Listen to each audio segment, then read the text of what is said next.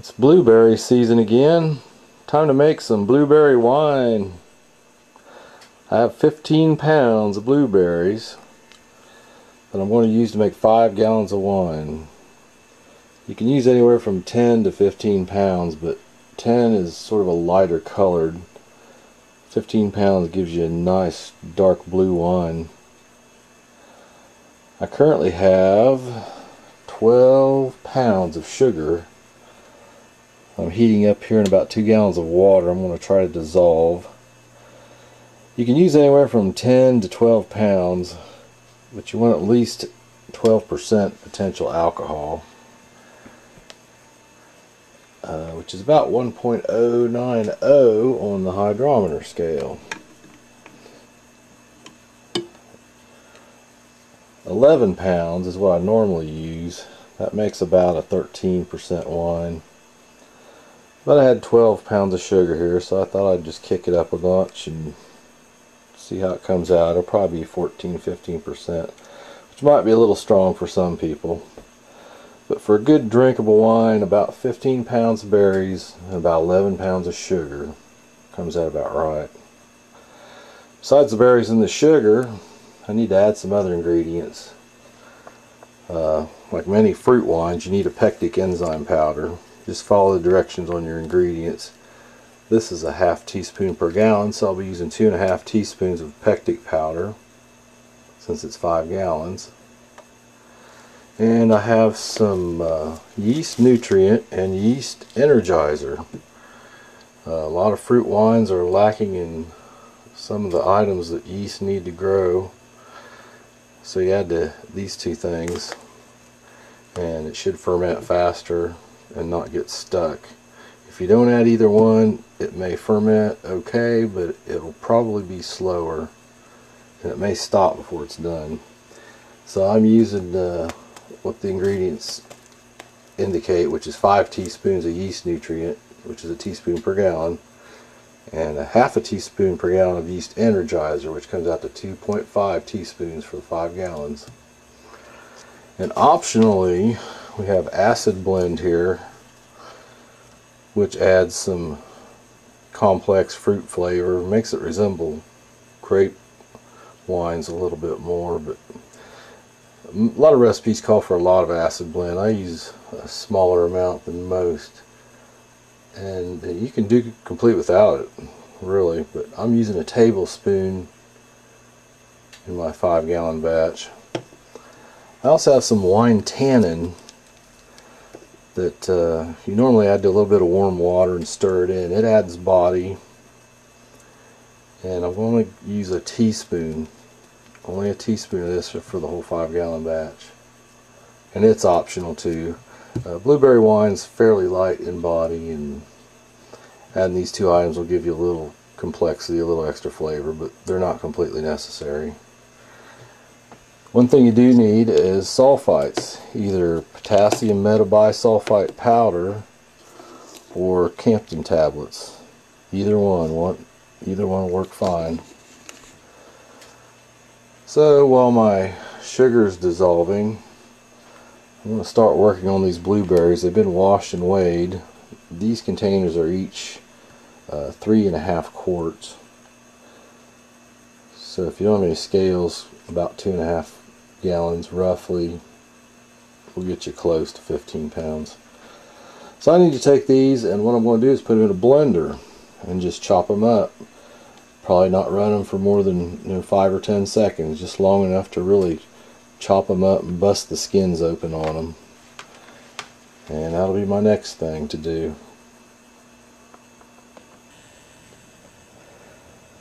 The blender is loaded, ready to blenderize some berries. But before I add anything to my fermenter, which I might add is a 6½ gallon bucket with a nylon mesh bag, lid and airlock, I made a strong sulfite solution and washed everything really well in it. I used about a gallon or so of warm water, and you can either use a couple Campton tablets. I used a ½ teaspoon of metabisulfite powder. So So it's all sanitized and I'm ready to start adding my ingredients. I need to chop up the berries. My sugar's all dissolved in the water, sitting on the stove cooling. So I guess I better get to work. That was a little over 10 seconds in the blender, and that was plenty long enough. So I'll start pouring that in the fermenter.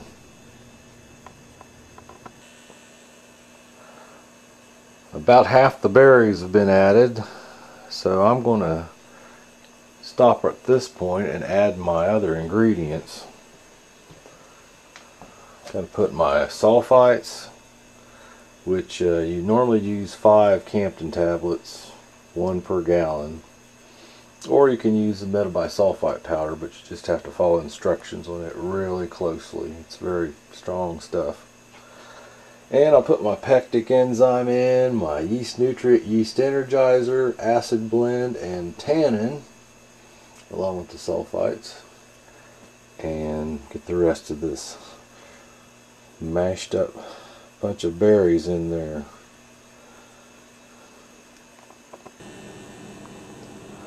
There's all 15 pounds of blueberries, all my additives, sulfites, and everything, except for the sugar, which I have dissolved over here in about 2 gallons of water and letting it cool down. I don't want it real hot. So I'll add that to this, and probably about a gallon or so of just water. In fact, I may even add some water before I pour this warm sugar water in.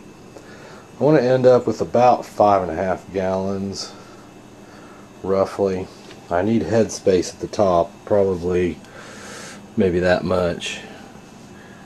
And at 6.5 gallons at the top, it's about 6 gallons here, it's about 5 here. So I want to end up somewhere between these two bands, maybe a little towards the low side. And then I'll stir it well and take a gravity reading and see what I got. Well, the blueberries have all been secured in their nylon mesh bag. Had my handy stirrer here and I stirred it up real well and get it all mixed in. Then I got a little clean cup here and I dug out a sample to check with my hydrometer. And I'm getting about 1.16, which is pretty good. I think that gives me a potential alcohol of around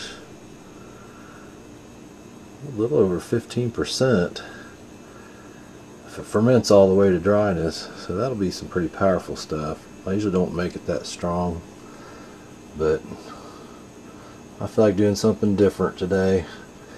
Part of the fun of wine making. There it shows about 15.5%. I might add too that if you don't have fresh blueberries, frozen ones work fine. And in fact, some winemakers actually freeze their fruit intentionally to help break down the cell walls. So I've just tied this into a knot, stirred everything up. I'm going to put the lid on it just loosely. The next step is just allowing it to sit overnight for 24 hours. Allow the sulfites to dissipate. And then tomorrow, the most important ingredient of all, the yeast. So I'm going to just loosely cover this with my lid. You want to let the sulfite gas escape if it wants out. Just let it dissipate. You don't really want to put an airlock on it yet. Some people put a cheesecloth over it. I just put the lid on it and just leave the airlock hole open. Lay a paper towel over it. And I'll show you when I get it put on. I have the lid on and I'm going to cover the airlock hole with a piece of paper towel just to keep the dust out of it. That needs to sit for at least 24 hours, give the sulfites time to work and dissipate, and give the pectic enzyme some time to work on that fruit. So it'll sit here till tomorrow. I'd like to mention that the color is not blue. Blueberry juice is kind of a pinkish brown color. What'll happen is the skins on the berries over time, working in the wine, will give up their color to the wine.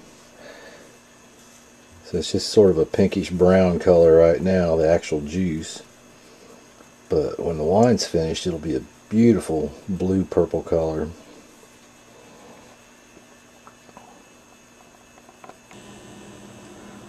The sample was still a little warm from my warm sugar water when I first took it, and that definitely affects the reading. Now that it's cooled down to about room temperature, its starting gravity is actually about 1.120. As it's gotten cooler, the hydrometer's risen. But I'm still, well, that's almost 16%. So not quite rocket fuel. It's going to be some pretty strong stuff. Well, it's been over 24 hours since the sulfites and the other ingredients were added. So now it's time to put in the yeast. I use this particular yeast, EC1118, in most of the wines and meads I make. It has a real high alcohol tolerance and it's really clean. There's lots of good wine yeast, and some of them will give you more fruity flavor. This works pretty good for me. So what I've done is rehydrate it. You have to follow the directions on your yeast, whatever you use. Put in some warm water for about 15 minutes. And then what I'm going to do is get a nice clean spoon and stir that up. I get the yeast mixed in with the water really well.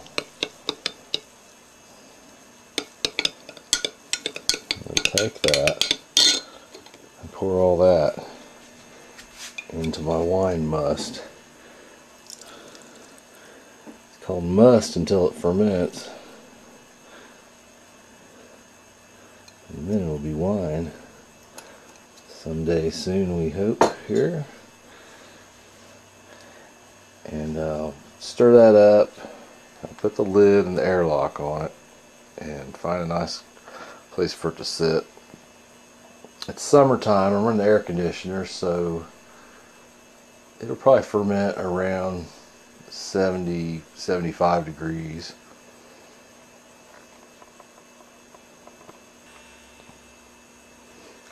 I'm stirring in the yeast right now. You can see the color has already turned quite a bluish purple, more purple than blue.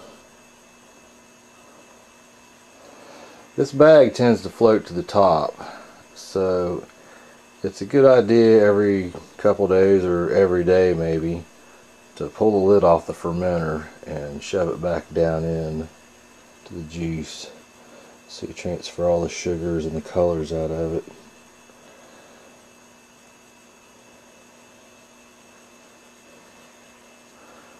Well, I need to get the lid and the airlock on this, and hopefully we'll have some bubbles here within a day.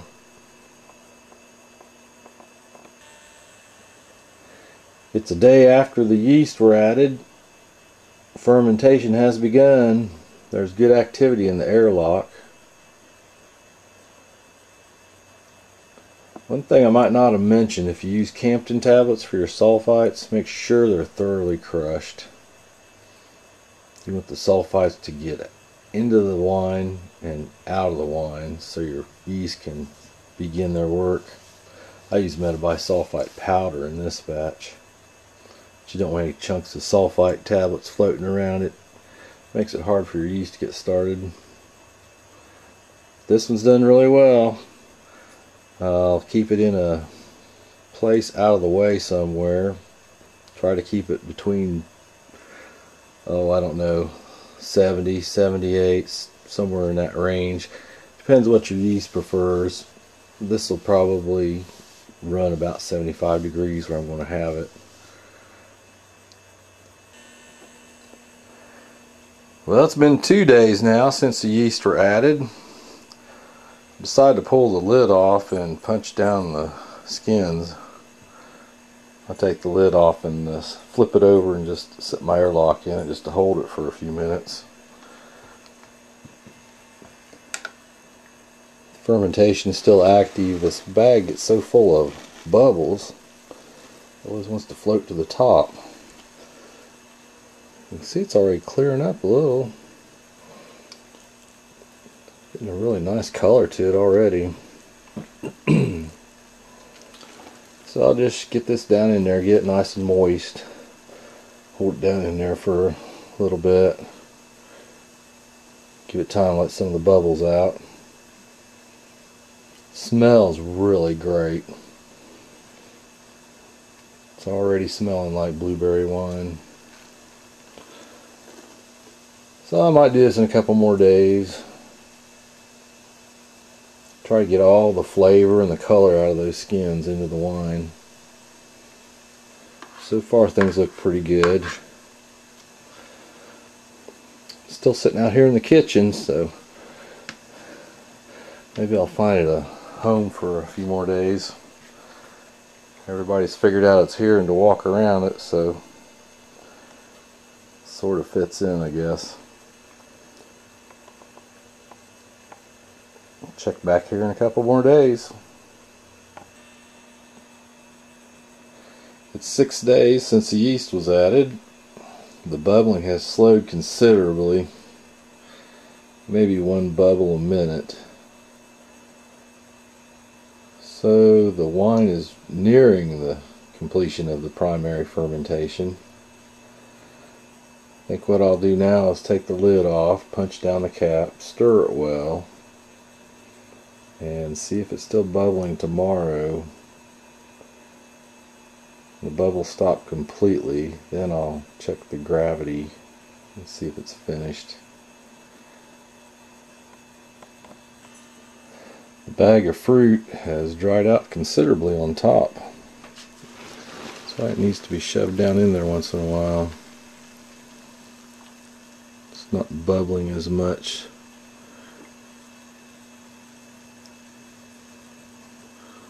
The wine's clearing a little more. We get that fruit nice and wet. I'll make sure it's completely fermented too, so I'll stir it a little bit. That helps bring up some of the yeast.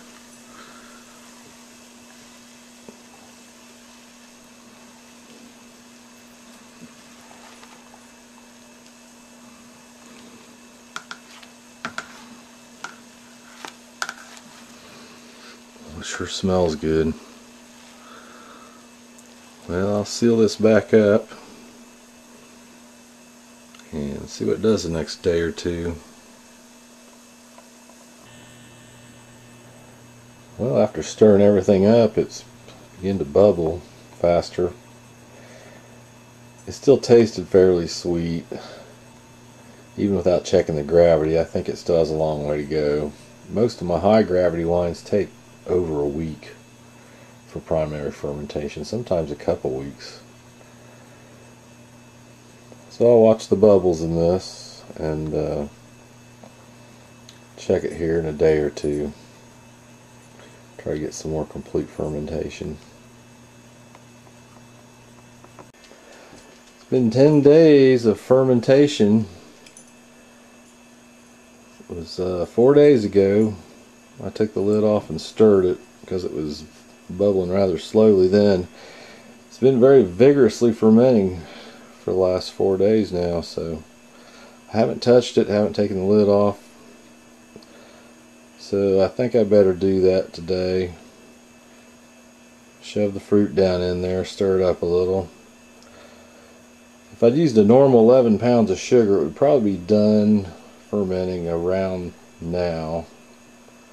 Looks like I want to go maybe a full 2 weeks the way this thing's going, maybe even longer. I'll get the lid off this and stir it. Well, that's quite a bit of dried up fruit bits. Between the yeast and the blueberries, it almost smells like blueberry pie. Look at that beautiful color.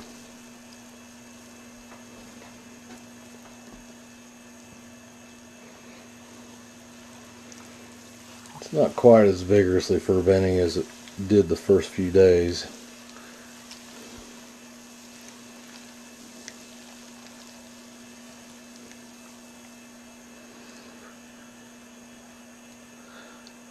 Well, I guess I'll get the lid put back on this. Give it a few more days. Watch the bubbles, see what happens. When the bubbles quit, then I'll take a hydrometer reading. See what is here.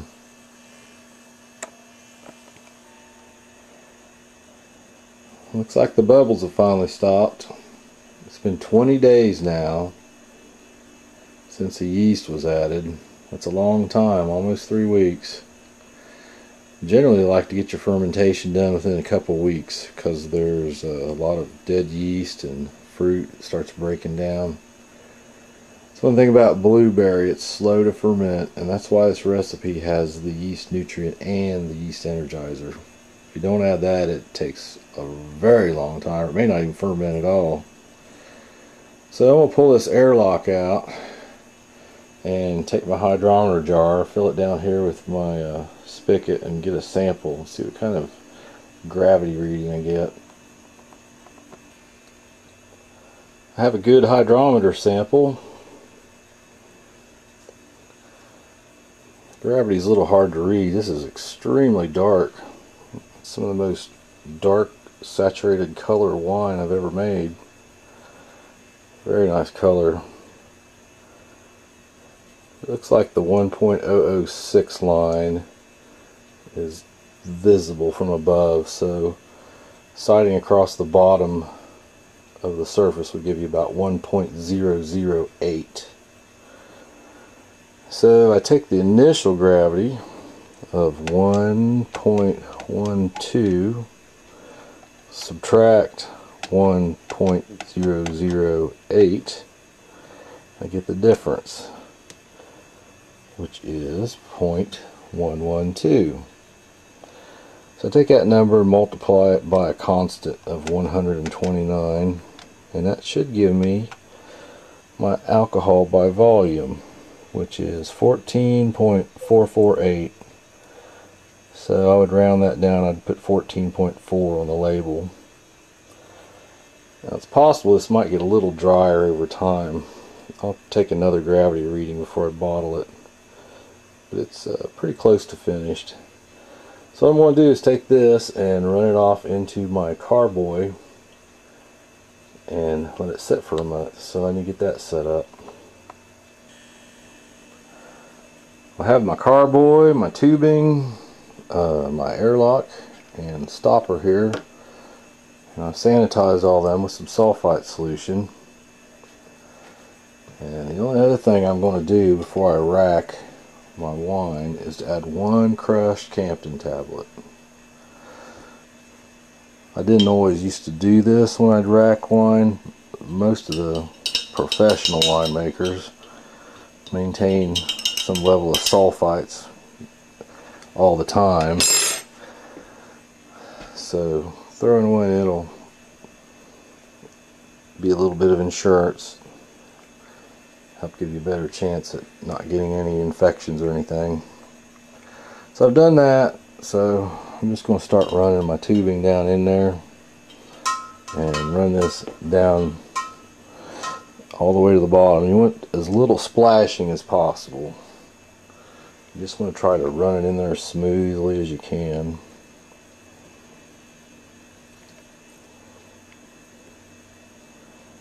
And there it goes.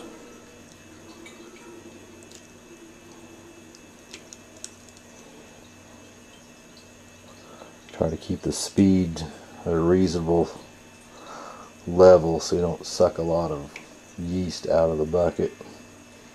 See, the bag here is starting to go down. So I'll let that run out. I may have to squeeze a little juice out of the bag. We'll see how it looks.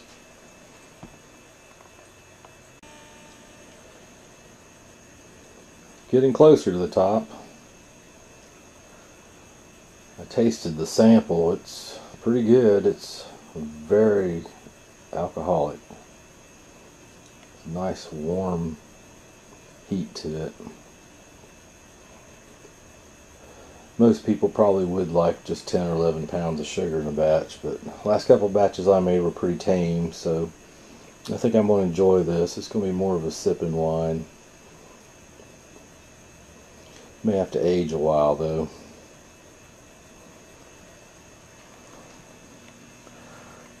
Try to get the last out of this bucket and get the airlock put on this. I'm going to get close to the bottom. I've gotten all I'm going to get out of that bucket. Try to get too much out and end up with yeast and all sorts of other things you don't want. But it's about full. So what I'm going to do is add some water to that. You want as little air as possible. So adding a little water will displace what air is in there, and it won't really affect the wine that much. So I'll fill that up, top that off a little bit, and put my airlock on it.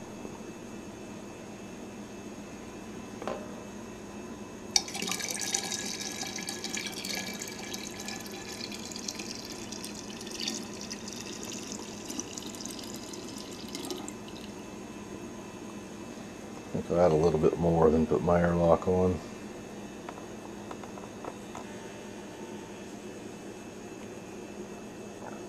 Carboy is topped off. Got the airlock on. Now I'll find a place to sit this for about 1 month.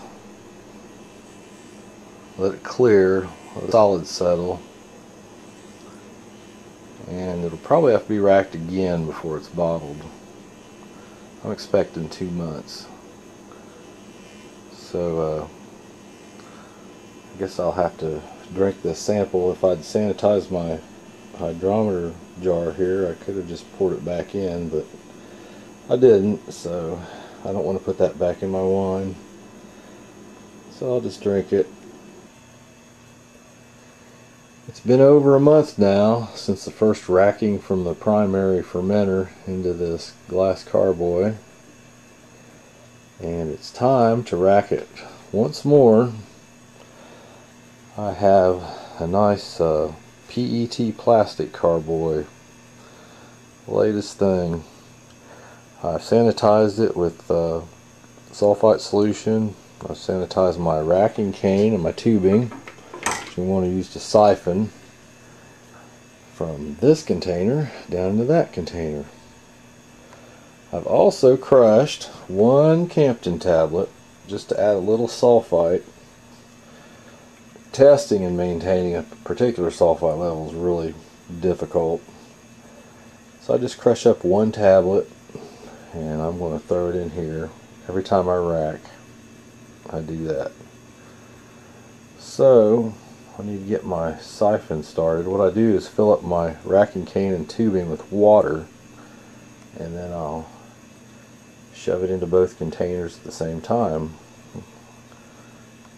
Try it and see what happens.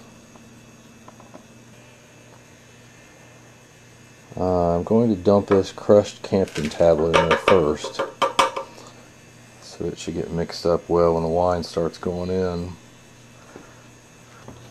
I've got my racking cane and my tubing. It's full of water, and I just keep my thumb over the tubing and try to shove the racking cane into the full carboy and get my tubing down lower into the other carboy, and I should get a siphon started.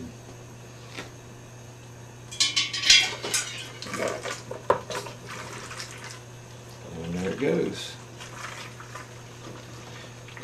And splash as little as possible. At this point you don't really want much oxygen in there. The wine's siphoning out at a fairly rapid pace.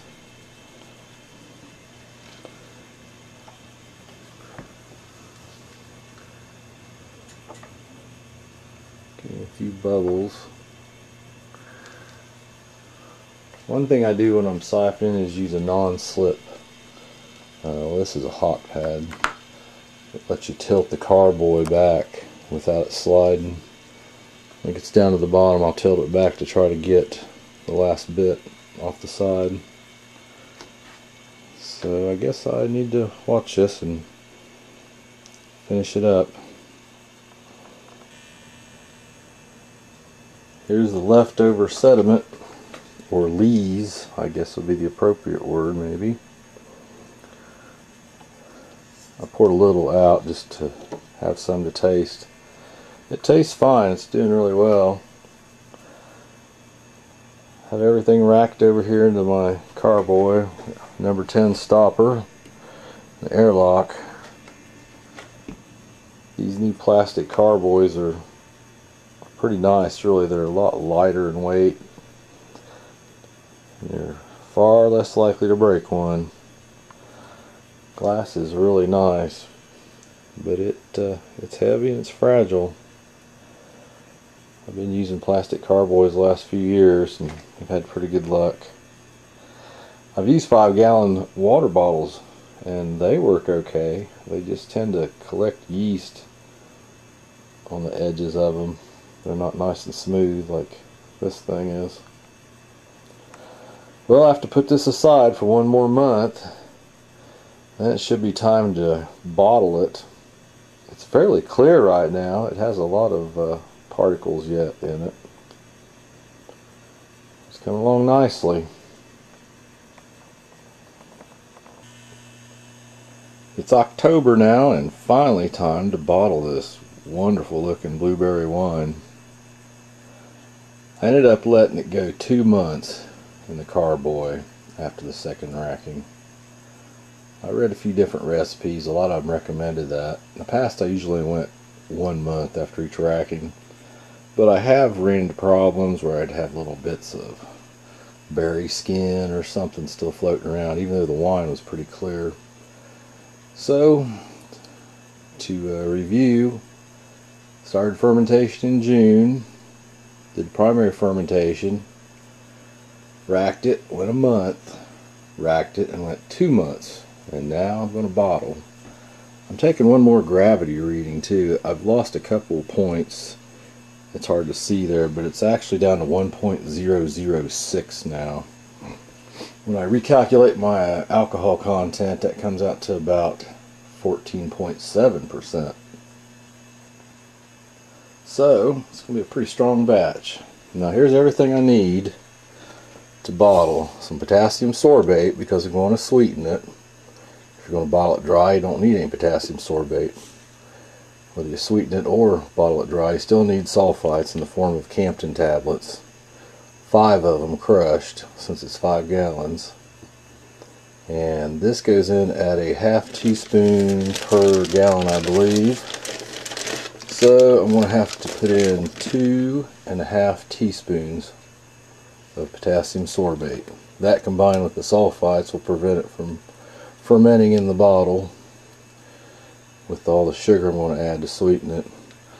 I've got corks here, about 27 corks, and my handy Italian made corker. You stick the corks in there, put it on top of the bottle and squeeze both levers down, pushes the corks in the bottles. And I have 27 bottles. I keep them clean and stored with a little foil over the top to keep the dust out. And I have a 5-gallon bottling bucket along with my racking cane and tubing. So I'm going to siphon my 5 gallons out of my carboy into the 5-gallon bottling bucket, which I'll add the crushed Campton tablets and the sorbates to, in addition to the sugar I need to add to sweeten it. I'm going to start out with 2 cups of sugar, 1 cup of water. So what I'll do is pour the sugar in the water, microwave it or heat it or however you want. Get that water warm enough until it dissolves all the sugar, stir it up really well, and that's what I want to use to sweeten it with. Now I'm starting out with 2 cups. I might need more. I'll have to taste it after I put it in. I've used anywhere from 2 to 5 cups for a really dry batch of blueberry I made once. I had to add 5 cups of sugar to it to get it sweet enough. The drier it is, the more sugar you need. So I'm going to mix up some sulfite solution in my bottling bucket here, sanitize my equipment, and I'm actually going to fill all my bottles with sulfite solution and rinse them out with it. And while I'm doing that, I'm going to have the sugar in the water. It always takes 2 parts sugar, 1 part water. It's hard to believe that little amount of water will dissolve all that sugar, but it will if you get it warm enough. You can use a little more water. It'll dissolve a little faster if you'd like. But that's what I'm going to sweeten it with after I get it good and hot and dissolved. So I'll start that heating and mix up my sulfite solution and get my equipment sanitized. I'm going to put some sulfite solution in here, float these around, get them nice and wet and sanitized so they'll slide in the bottles. So I guess I better get started. There's most of the bottles rinsed. I have my corks, which are number 9 corks, 1.5 inch long, I might add. And this is how I rinse my bottles out, in a big bucket of sulfite solution. So I need to finish rinsing these and get to siphoning. My 2 cups of sugar is dissolved. I stirred it, it's pretty hot, so it's good to do this early, give it a chance to cool off a little. Doesn't need to be real hot when I put it in the wine. All the bottles are ready now. I have my sulfites and sorbate added to the bucket, and my dissolved 2 cups of sugar. So I just need to start siphoning and add my sugar while it's running in the bucket. The blueberry wine is siphoning into the bottling bucket. I'll pour in my dissolved 2 cups of sugar slowly. It should help it mix in while it's filling the bucket.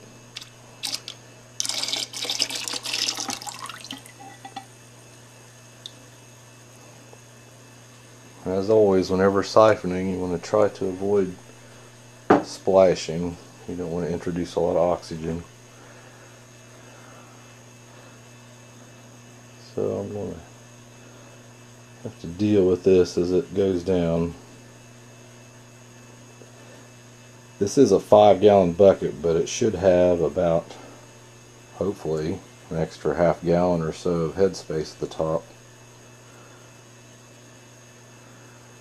If not, I'll have one really big problem.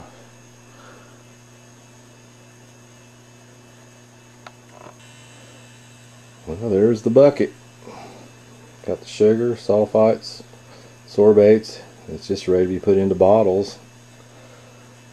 I normally use a larger bucket to do this with, but they just happen to be full of beer right now, so I'm lucky I had enough space left in this 5-gallon bucket.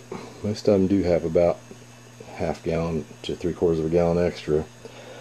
So I'm going to run this down into my bottles. I forgot to mention this one piece of equipment, my bottle filler. It's gravity operated.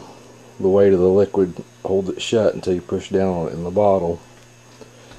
And I'll see if I can get it working here. I've got a slight leak around my spigot, which is another unusual issue. So let me go ahead and get these filled. My 2 cups of sugar seems to be quite sufficient. It's plenty sweet enough for me. It's got a pretty good alcohol component. So all I have to do is fill all these bottles and get some corks put in them.